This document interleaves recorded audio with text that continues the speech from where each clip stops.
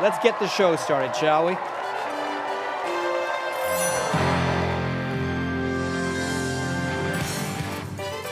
Live from BC Children's Hospital in Vancouver, it's the 29th Annual Miracle Weekend.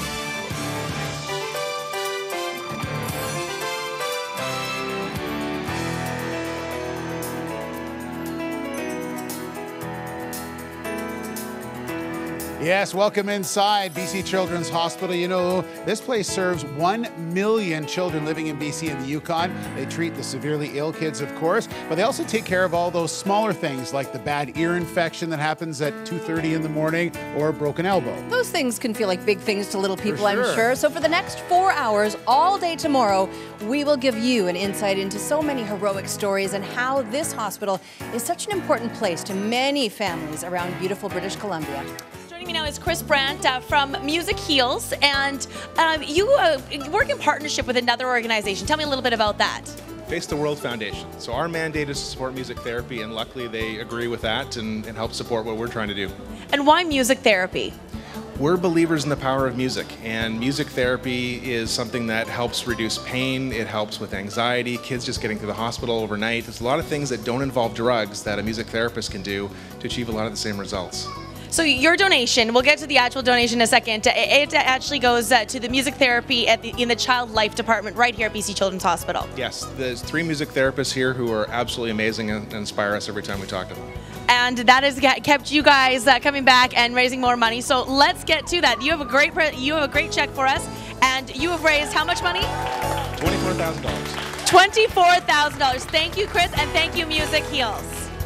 We are pleased to introduce you now to our 2016 champion child. I had a chance to chat with Aidan Chin earlier this evening. 5 years ago, cancer tore apart Aidan's world and forced him into BC Children's Hospital for weeks at a time. But you know what? Cancer couldn't break the deep bond Aidan had with his brother and his friends. In fact, it did quite the opposite.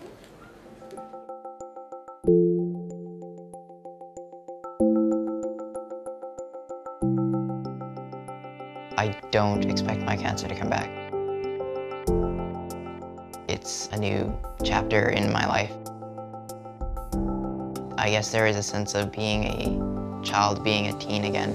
So there are times when I do feel free. I don't think I could ever fully go back to what it was like before.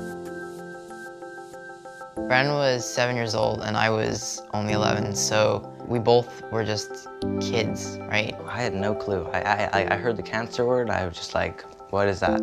Okay, maybe I'm gonna see him tomorrow. My eyes kind of started opening up and I was just like, Aidan's not gonna be here for a while. I'm only gonna see him maybe a couple times a week. It just keeps on going in my head, like what if he was not gonna make it? What if I wasn't gonna see him at home anymore? There were times when I was feeling really sick and out of it and tired, and there were times when it wasn't always the chemo, it was about how other patients in the hospital were doing. You don't know what it's like, because I've been through so much pain, but I want to be here for 2 weeks. And they'd be here for 6 months, you say? And I was sad that there were other patients and there were other children that were younger than me going through cancers that were harder than mine.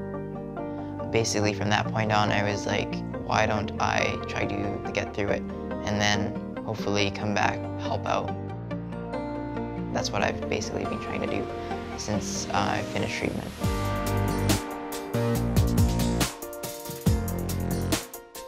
I got to join this club at the hospital called the Oncology Teen Group Club. It's something that you can't find out of the hospital. As a survivor, I'm still part of the teen group. There's still a lot of support that I can give to them and they can give to me, because there's an understanding that treatment isn't over when you're a survivor. There's still an emotional side of things. You have friends that are going through it, friends that aren't gonna make it through it, and that becomes a reality for you. It's not just over. Brooke was a friend of mine that I met in the hospital, and she became basically a sister to me. Brooke was definitely the closest friend that I had that I lost. The day before she passed away, I did get to see her in the hospital, and I did get to hold her hand, talk to her and say goodbye and tell her I loved her one last time. And I don't believe that you can accept something like that. You have to, I guess, learn to cope with it more.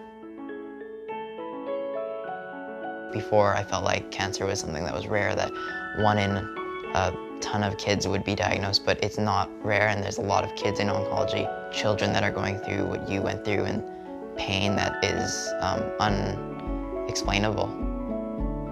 I want to be able to give back to those that have helped me in the hospital, that have made it so that I can go out there and be active and just live my life again. It's a really good feeling that I could just go home and do something with my brother now. Without Children's Hospital, my brother wouldn't be here, so I'm eternally grateful for them being there. I'm looking forward to staying connected to the hospital because it's been such a big part, giving back and pursuing the dreams that I have and being able to do that because of BC Children's Hospital.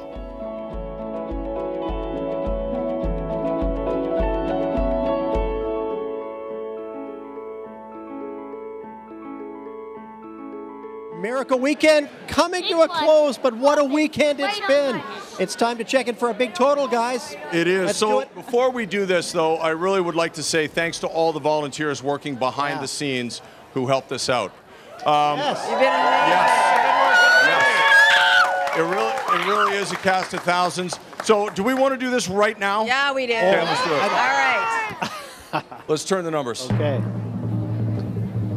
8, 0, 6, 8, 1, 0. Yeah!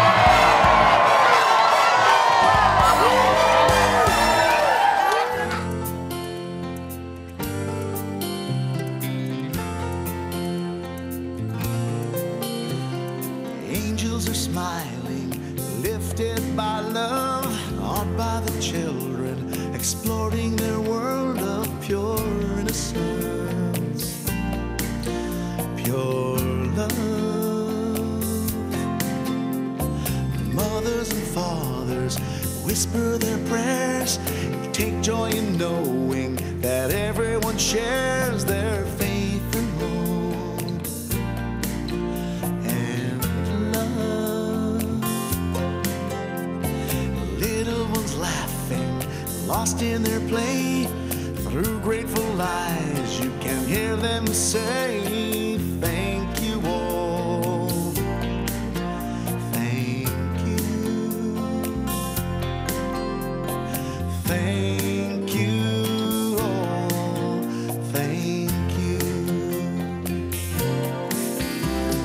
Miracles happen with love and with help from the angel in all of us.